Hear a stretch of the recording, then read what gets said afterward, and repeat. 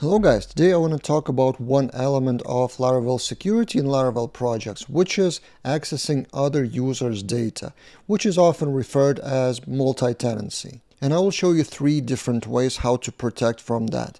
And this comes from the idea, so I've published a video recently, top 7 mistakes developers make about security, and I didn't mention one of them, and 2 comments were about that. So Wildfire GTR pointed that protecting the ID in the route is important, and also David suggested to expand that with video on Laravel policy. So I thought from 2 comments I will discuss the situation, which is as follows. So for example, you have a list of records and each record may belong to a user, which is yourself or not, or another user. In the database, you have something like this. So list of tasks and then created by ID, or it could be user ID field, which is ID.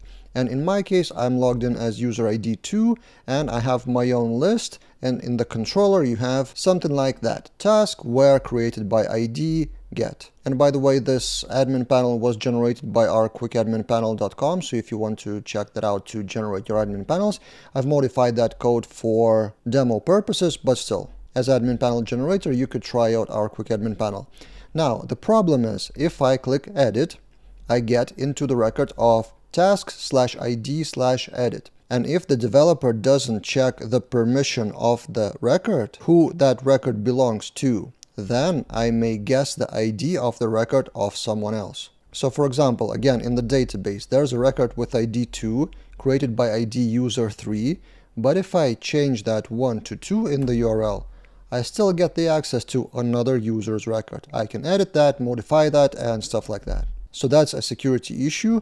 If you don't check, if you just in the edit method, just show the edit form with task as passed by route model binding. And as I said, I will show you 3 ways to protect from that. The first way is probably the most straightforward, is to get into controller and just put if statement here. So if task created by ID doesn't equal to auth ID current user, then you do something like abort 403, for example, which is forbidden code. So if I refresh the page now, I will get 403 forbidden page. So that would be one way to check that.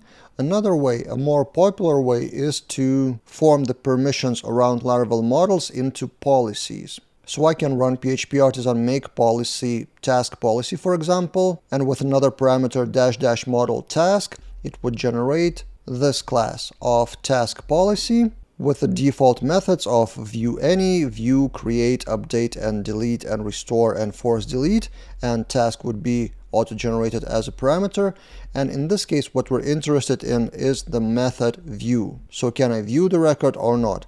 Or actually, you can utilize another method of update. So in this example, it's a debatable thing. So edit is view or update. So edit form is probably view, but update method is probably the permission for update. I know it sounds confusing, but there's no rule here. So policies are generated with different methods, and you can assign those methods to the actual controller by using this authorize. So instead of doing these 3 lines, you just do this authorize method of the policy, which is view in our case, and then the model record, which is task, like this. Then Laravel gets into that policy method in the view and then returns true or false. Task created by ID equals user ID or not.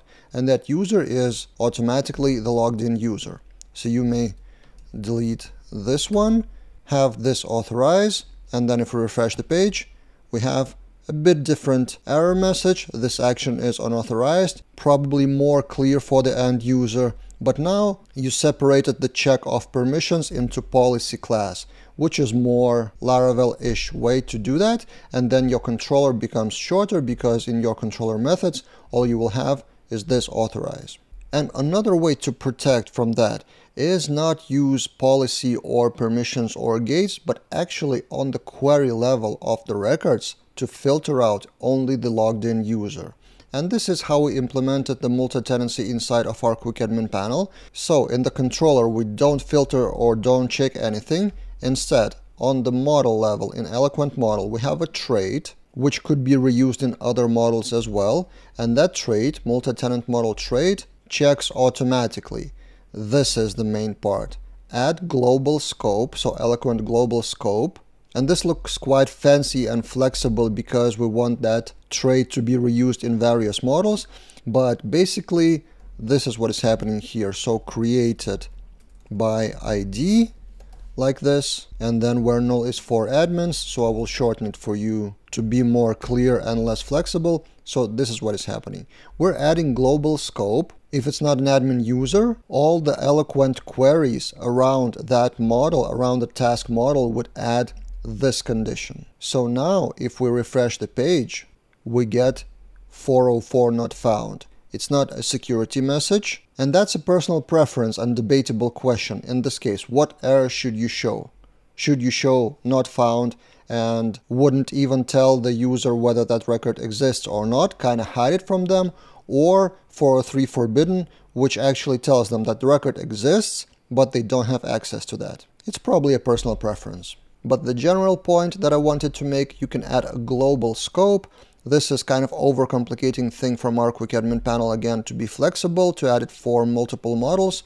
And this is how the created by ID is actually created. So in your case, it may be much more simple, just these 3 lines and that's it. And you can add them not in a trait, but in the model directly in the boot method of the model. What do you think? Which way would you use? Would you prefer? Or maybe if you have any more questions around that, shoot in the comments below. I will explain some more. Also, I will link another video from my YouTube channel about roles and permissions in general. It's quite a popular video where I explain it step by step in like 15 minutes or so, so you can check that out if you haven't seen that. And also, as I mentioned in the beginning of this video, you can check out the generator of those admin panels at quickadminpanel.com. By purchasing that, you get actually 50% discount for all of my courses. So you will get the discount code for that, and also you're supporting this YouTube channel so I can keep shooting daily videos instead of spending time marketing Quick Admin Panel.